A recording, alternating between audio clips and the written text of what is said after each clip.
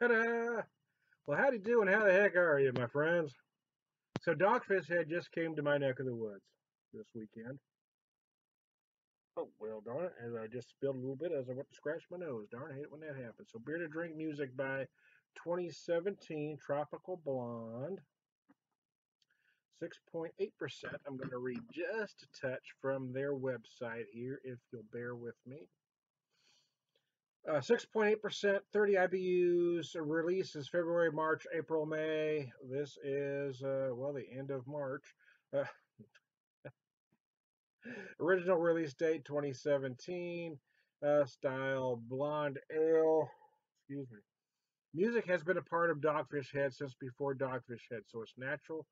It's a natural fit for a brewery to. I'm sorry. Gosh, my eyes don't want to focus. My bifocals, darn it.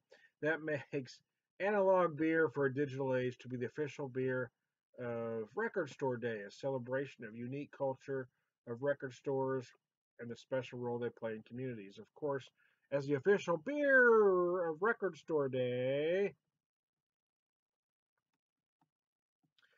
we had to create a special brew for the occasion. Now, for the second year, that's just what we've done with Beer to Drink Music. In volume 2 of this celebratory ale, this tropical blonde is brewed with hibiscus flowers and kiwi juice. It's the perfect marriage of beer and music and best paired with some of your favorite tunes. Clocking in at 6.8, Beer to Drink Music 17 is a pinkish red brew with forward notes of tropical fruits with hints of berries and floral. So there you go. It does pour very pretty. Yeah, I guess it is kind of pinkish. I really wasn't noticing, to be honest, till I read that. Yeah, kind of a slight pink. Kind of a pink on gold, I'd describe it as.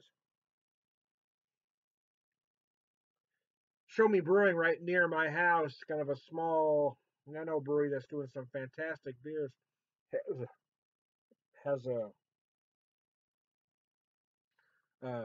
grisette, hibiscus grisette that is bright ass pink. This is very light for me, but I'm kind of colorblind. Not 100% colorblind. I do see colors, but I have troubles differentiating shades. But this pours very nice, as you can see. Beautiful color, a very tight, dense head. Oh, wow.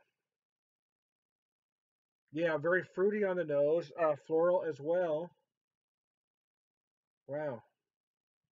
I am sort of getting those berries that they talked about.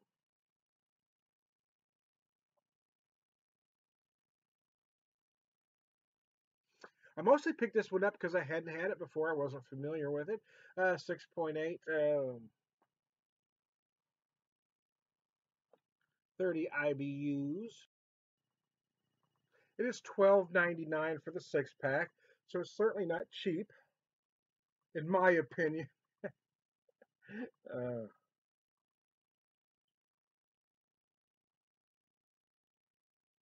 Although the price of beer, craft beer, keeps going up, you have to pay for quality time. Yes, I know I have to pay for quality.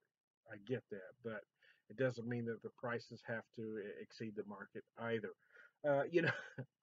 This is a specialty beer, okay? So but there are IPAs out there from certain craft breweries that want you to spend $12.99, $13.99, $14.99 for their IPA. Now I've had those IPAs. I think they're darn good, but are they better quality than a beer I can get for $8.99 or $9.99? No, the answer is no. The answer is no. Now you may say you like the flavors of that $14 beer better. Okay, that's fine, but you can't tell me it's a better beer. You can say you prefer it, but you can't say it's a better quality beer because it is not. And that is my issue, man. I hate paying $14 a 6 pack for something when I can get something of equal quality that works for my taste buds for $9 or $10. That's all I'm saying. But this is a specialty beer. You're not likely to find anything like it.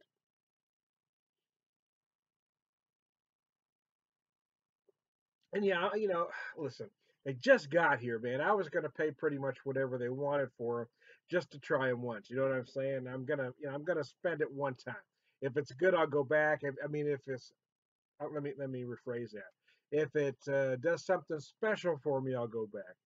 Good. There's a lot of good out there that I don't go back for.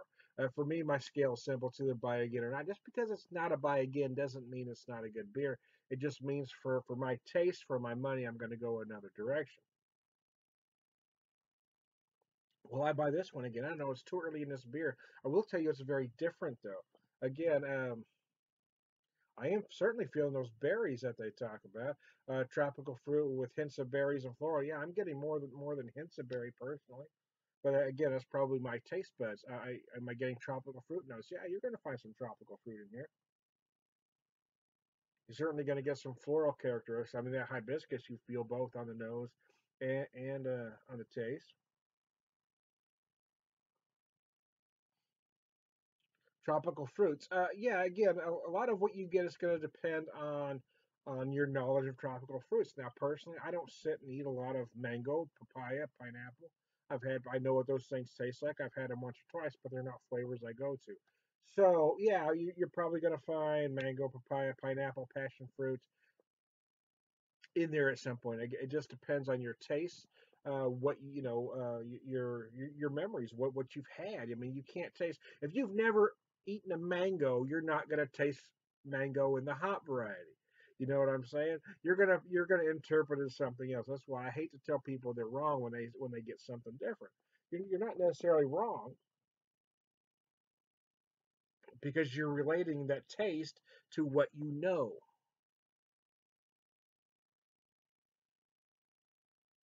It's very interesting, though. I've noticed as the more I let this warm, the more I drink, the more that bouquet is able to develop.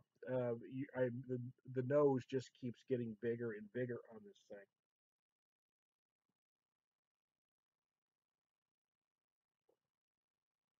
It's nice. Yeah, it's very nice. Again, I am getting now that I've again now I am getting more of those tropical fruit notes.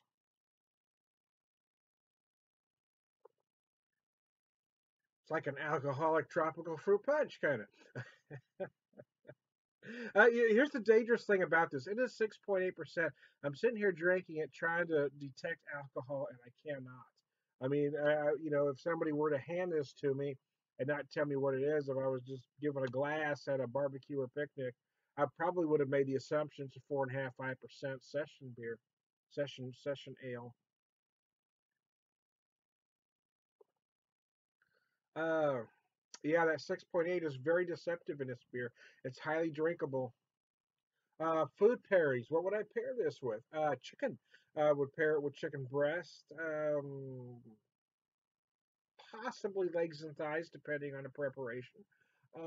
But certainly chicken breast, without a doubt.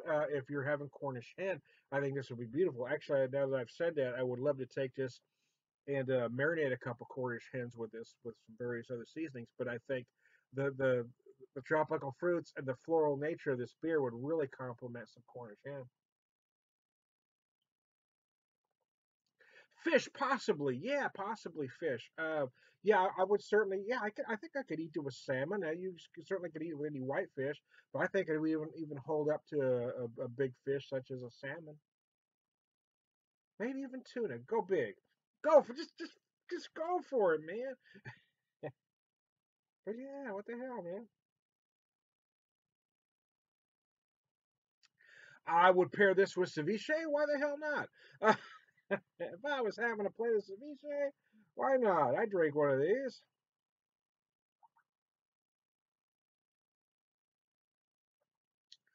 Pork. I don't think I wouldn't pair it with a pulled pork.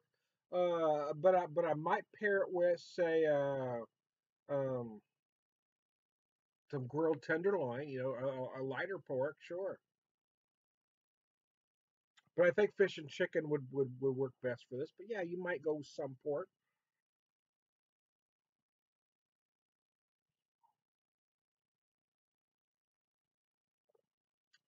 Oh, baby. So I've kind of run a little longer than I intended on. Bottom line, it's a good beer. Yeah, now, you know what? I'm going to get through my six pack here, but my initial reaction is, yeah, I would probably buy this again if nothing else to cook with. Yeah, because I'm having some ideas as I sit here, man. Yeah, I need to go get some Cornish hen and some pork and do all sorts of things with this beer.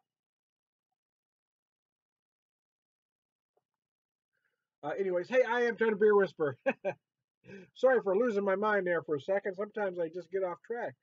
Yeah, again, you certainly floral. You definitely get a lot of tropical fruit notes. And I had this very cold to start with. But the bottom line is, even though it is a golden ale that uses hibiscus, it still is probably a beer best at about 50 to 55 because as I let this warm up, those aromas and those flavors really came out. I mean, the bouquet just grew the warmer it became. So I think 50 to 55, even though you may want to, your instinct may tell you to start this colder, it's really going to come to life at about 50 to 55, in my opinion. So there you go. I am Don the Beer Whisperer, prolific beer drinker, purveyor of wisdom. Occasionally, I get some gems every once in a while.